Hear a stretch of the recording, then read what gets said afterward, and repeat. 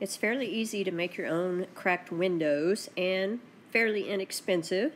I use clear shelf paper and cheap picture frames, and here's kind of how I do it. I get my clear shelf paper ready.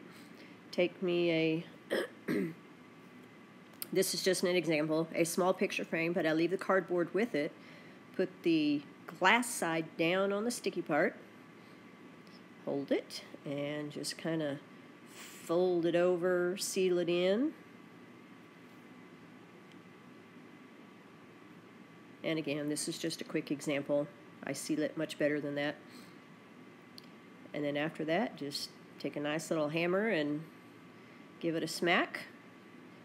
Not too awfully hard. You'll have to experiment to figure out how hard you want to do it. This is a really small piece of glass. It's about 3 by 5. But as you can see, it gives great details for all the fracture lines. Like the example you saw at the very beginning of this video, I mark them up and ask questions.